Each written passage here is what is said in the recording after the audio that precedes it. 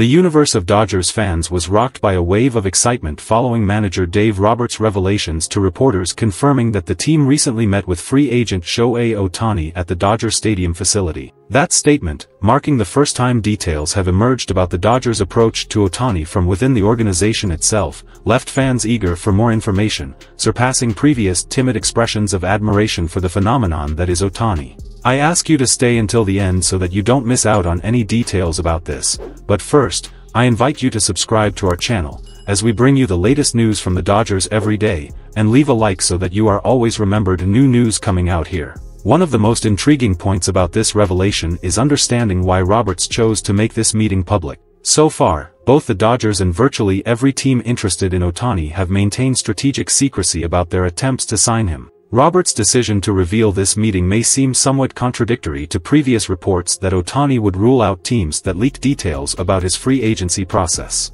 However, it is essential to emphasize that this was not a clandestine revelation or an intentional leak. Roberts simply responded honestly to a question in a public setting about an encounter that occurred days earlier. His candor could indicate some inside knowledge, suggesting that Ohtani has possibly already made his decision on where to sign, whether with the Los Angeles Angels or another club. Considering Ohtani's appreciation for privacy regarding his decisions, it is unlikely that Roberts' candid disclosure about their recent encounter could drastically influence the player's final decision. In an optimistic scenario, this revelation could be interpreted as a favorable sign for the Dodgers, indicating that Ohtani is inclined to pick the team.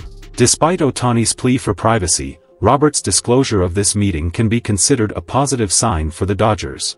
However, how do you interpret this revelation? Do you believe Roberts' outspokenness could impact Ohtani's decision, or do you see this as just a promising sign for the team? Share your perceptions and expectations in the comments.